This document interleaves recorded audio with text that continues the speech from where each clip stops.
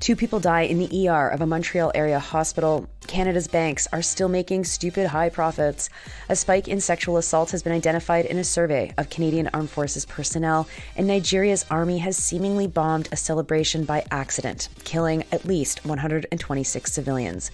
Good morning. It's Wednesday, December 6th. Yes, the National Day of Remembrance and Action on Violence Against Women.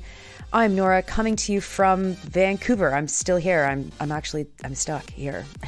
Who knows where I'll be coming to you from tomorrow? Here are your headlines.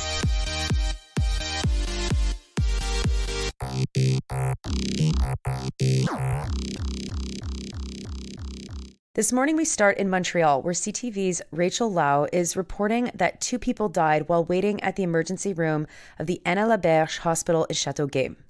The regional health center that oversees the hospital, le Centre Intégré de Santé et des Services Sociaux de la Montérégie-Ouest, said that it isn't commenting on what happened, though they did say that the hospital has been, quote, very busy and wait times are very high, unquote. President of the Association des spécialistes en médecine d'urgence du Québec, Dr. Gilbert Boucher, said that doctors have been finding it impossible to treat patients quickly due to a lack of everything, nurses, beds, and stretchers, for example. He made this comment to CTV, quote, in the emergency, for 2 to 3 days to be at 150 and 200%, we can survive, we manage. But when it's been 2, 4, 6 weeks in Anna Laberge case, it does become dysfunctional. At 200%, there are people everywhere. You basically put patients anywhere they will fit. Computer systems have problems keeping track of those patients.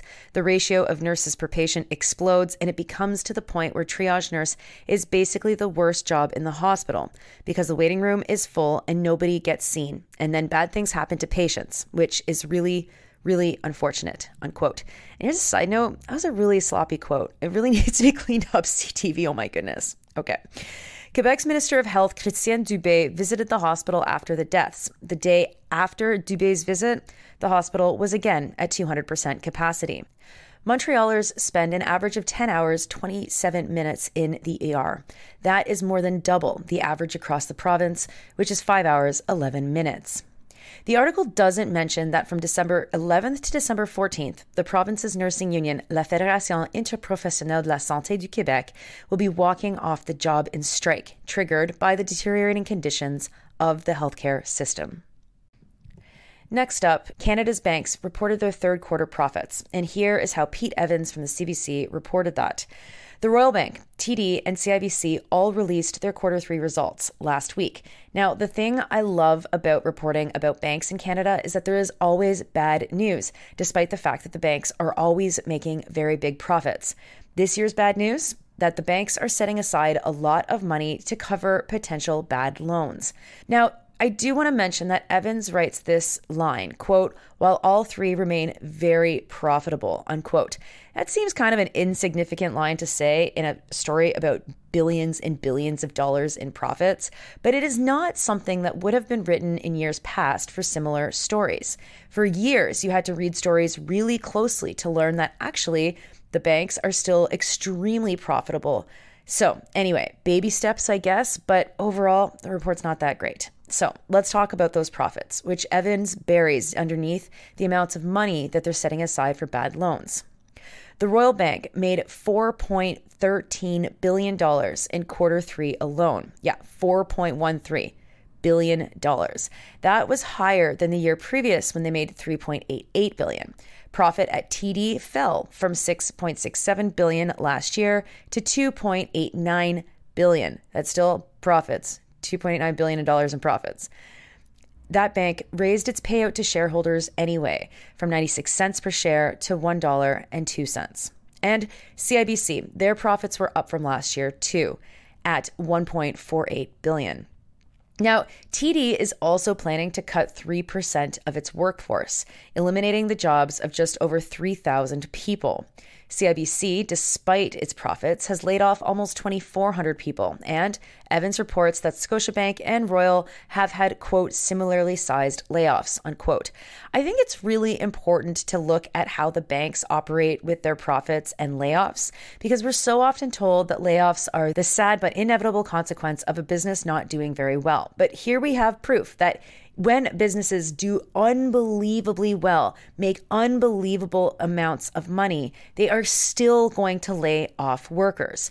When you translate that to workers in the fossil fuel industry, where there's more demand for renewables, or if you translate that into the journalism industry, where it is hard to make money, of course, the first thing that management always does is cut jobs. Do they have to cut jobs?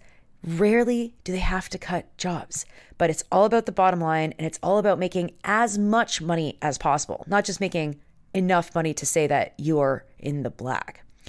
Evans relies on this standard template for reporting bank profits and goes right away to an analyst that makes it sound like these institutions are in dire straits. Here is Manulife's Dominique Lapointe. Quote, in the next couple of quarters, we think for the sector in general, it's going to be a tougher economic environment. That doesn't mean that this will lead to any sort of massive changes into the employment picture, but for sure, some difficulties ahead. And if and when interest rates start to be lower, banks will face stronger profits and are going to reduce their provisions for potential losses, unquote. Potential losses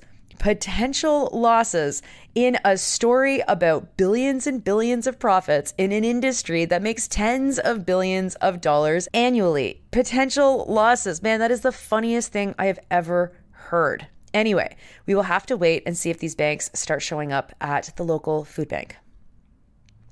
Next, to another one of these stories that seems to be told over and over again, Statistics Canada is showing that there has been a notable spike in sexual assaults in the Canadian Armed Forces in 2022. The report from Aaron D'Andrea from Global News focuses on a survey called the Survey on Sexual Misconduct in the Canadian Armed Forces, undertaken on behalf of the Armed Forces, that found that 3.5% of Armed Forces personnel were sexually assaulted by another military member. That equals 1,960 regular force members. In 2018, that percentage was 1.6%. The number of people who replied this year was also far lower than in 2018 or 2016, from 61% in 2016 down to 33% this year. Still, 18,582 regular force members responded. This spike has happened even though the armed forces have been focusing on sexual assault in the previous few years. Former Supreme Court Justice Louise Arbour found that the Canadian Armed Forces sexual assault problems poses a liability for Canada. 1/3 of all sexual assaults, say members, were related to drug or alcohol use. Women were more than double more likely than men to say that drugs and alcohol were a factor in the sexual assault. And also, remember the justification for why the armed forces were in Ukraine before Russia invaded? One of the arguments was that our military was going to show Ukrainians how to get rid of gender-based violence and sexism. I always think about that when I see data come out about the prevalence of sexual assault in our armed forces. And finally, to Nigeria, the People's Gazette is reporting that the Nigerian army has admitted to accidentally bombing Kaduna villages, killing some 126 civilians. The official number of casualties was not released by the Nigerian army, but an anonymous report from a military official placed the death toll at 126. It's possible that more bodies will be found. Valentine Okoro, a military leader, said that he admitted that drone operators mistook the villagers for bandits. The Nigerian military has been fighting these bandits who, as the People's Gazette says, have been terrorizing the area. The people who were killed had been celebrating the Muslim festival of Maulud at 9 p.m. on Sunday. The Nigerian Air Force has never admitted before that they use unmanned drones until this incident. It isn't the first time, though, that civilians have been killed by these drones. More than 100 people were killed by a mistaken drone launch last January, and previously, a wedding party and Nigerian soldiers themselves have been mistaken targets of the army. Those are your headlines for Wednesday, December 6th. I'm Nora. You're listening to this podcast at sandynora.com, on the Real News Network podcast feed, and anywhere you get your podcasts. I hope you have a wonderful Wednesday. And hey, think about me. Maybe I got home today. Maybe I didn't. Maybe I'm still in Vancouver. Who knows? Regardless, I'll talk to you tomorrow.